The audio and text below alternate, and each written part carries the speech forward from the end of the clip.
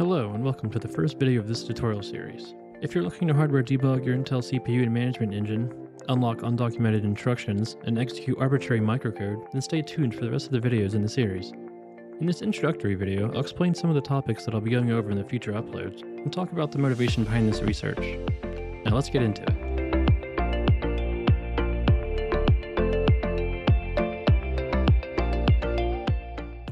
So if you haven't heard by now, back in 2017, Intel released an advisory covering a whole collection of bugs in their management engine firmware.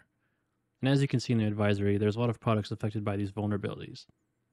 The bug that we'll focus on allows for arbitrary execution in the trusted execution engine.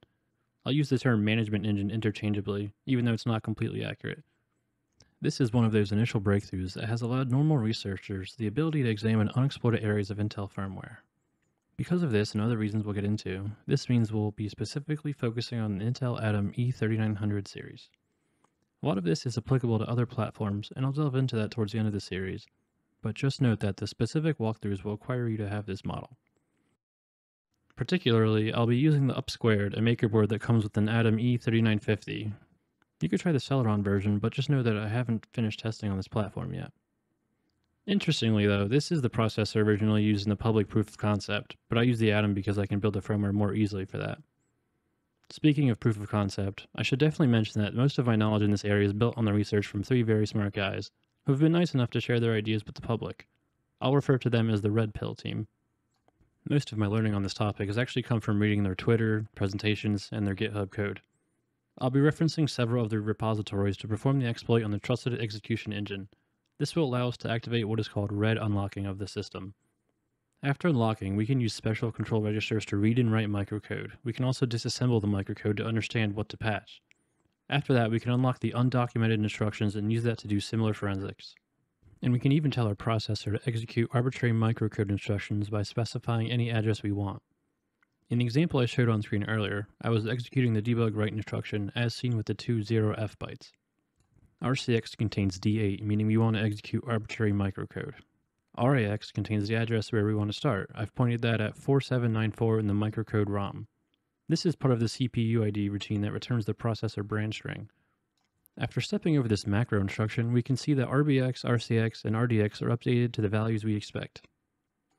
Before we even get to unlocking our processor though, I'll talk about how to get your initial debugging setup working and how to do this via your firmware. We'll be using the Intel hardware debugging feature known as DCI, or Direct Connect Interface. Now there's already a few resources explaining how to do this, so this part won't be too long.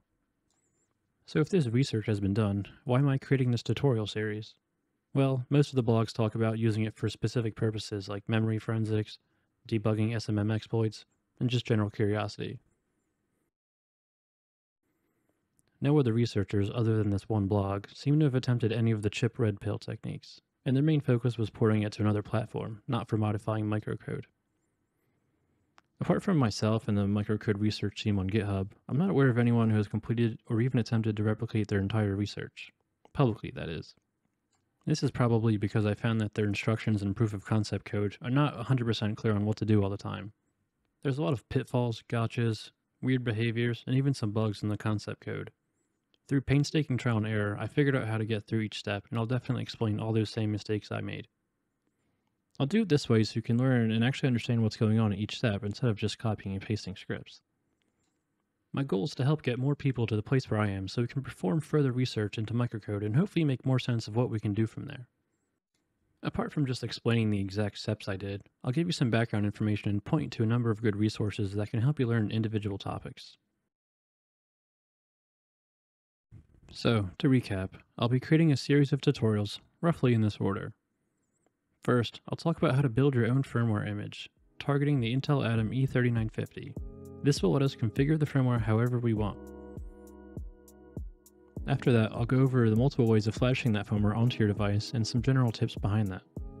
If you're using a device where you can't use custom firmware, I'll discuss how to read and modify the existing firmware to similarly unlock debugging features. Using our modified firmware, we will enable DCI and perform hardware single-stepping and debugging. I'll go over how to interact with your device using Intel System Studio. Once we can debug our platform reliably, I'll finally get into how to perform the management engine exploit. There's a lot of specifics that I need to explain in detail here, But once we are done, we should be able to debug the management engine itself and confirm that we've achieved red unlock. This 3 here confirms that we have red unlock activated. After that, I'll talk about the CRBus and LDAT scripts and the interesting information we can get from those. Using them, we'll dump the microcode from our device. Here you can see the contents of the match patch registers, the patch constants, and the microcode patch RAM. With the microcode dumped, we'll use a disassembler to read it into a more understandable format.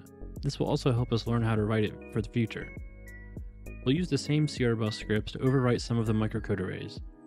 We'll confirm that this worked using the same method that the red pill team used. We'll patch the microcode that returns the processor branch string, which gets set into registers when a specific CPU ID leaf is called.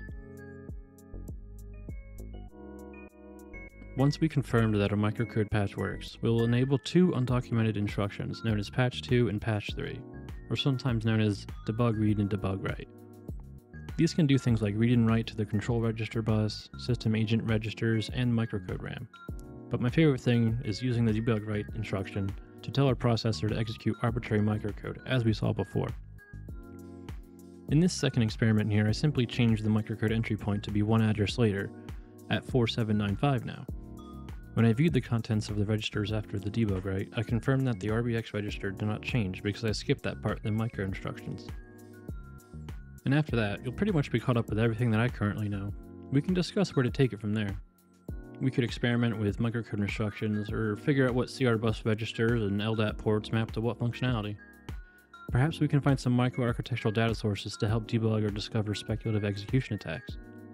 Or maybe we can just simply uncover more Intel secrets. The Chip Red Pill team has a list of unresolved questions I would love to explore with you, and I have my own list of unresolved questions as well. So if you're interested in learning about this kind of stuff, please drop a like or comment on this video. I'm really curious to see how many people are interested, since I know this is going to be a very niche topic. I haven't recorded yet, so the more likes I get, the more effort I'll probably put into the videos. Or maybe I'll make a blog to go along with it too. Let me know in the comments what you think. I'm really looking forward to getting these tutorials out, so stay tuned until the next video.